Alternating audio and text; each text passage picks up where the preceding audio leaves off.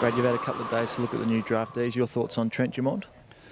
Oh, well, I mean, we've done the work over the 3 years on Trent. We're like every club. We're very, very pleased. Our first pick's there when our turn comes around. But look, Trent's an outstanding young man. I think that's the most important thing. His character is top notch, and he's a really good decision maker, smart and versatile midfielder. Like a lot of young guys, he knows he's got a lot of work to do, and we're training at a pretty high intensity here at altitude, so it certainly is a bit of a baptism of fire for him. But look, he's acquitted himself really well so far, and as I said at the start, the most important thing is he's a quality young man. Seems to be a pretty strongly built young kid. How much is that going to help him next year in the senior transition? Well, having played senior football already in the SANFL is important, and he's already shown that he can play multiple positions and he can play on different types of opponents, and he doesn't get overawed by the bigger, stronger bodies. And look, he's got quite a good frame on him already, and I think by the end of this pre-season he'll be capable of mixing it with senior AFL players. But we're not going to rush him. We're going to make sure we get a really good, solid base into him, and but the type of person he is, it wouldn't surprise me if he pushes for senior selection early on. Ben Brown, you've obviously seen a little bit of at Werribee. He impresses you a lot, obviously, to take him at pick 47. Yeah, look, I think Ben's a great story. I've got a lot of admiration for players that do it the hard way, and Ben hasn't had everything come easy to him. He's had some injuries as a youngster. He's put himself outside of his comfort zone, moved away from Tasmania, and moved into a place at Werribee and really dedicated himself to his footy. And I was wrapped before the draft that I knew Ben was going to get an opportunity at AFL level. I mean, we would have loved to have picked him, which we did, but if we didn't, we knew someone else would. So I think it's a great story, and it's a credit to Ben with his work ethic and persistence, and a great lesson for other young players out there who don't make it first time. How much of a bonus is his versatility playing both forward and ruck?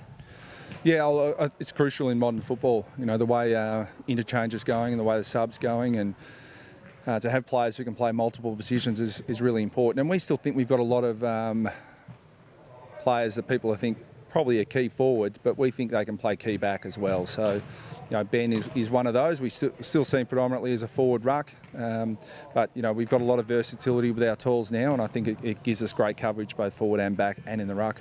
Luke McDonald, obviously delighted to officially welcome him on board now.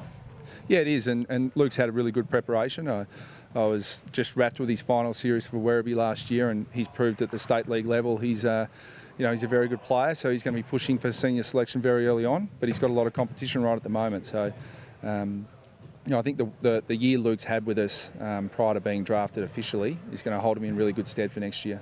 How much will that time at Werribee help him, that senior football, that senior experience? Yeah, look, I don't think we should underestimate what a tough year it was for Luke last year. He was juggling playing for Werribee, his first year university, he's playing and captaining Vic Metro at the same time.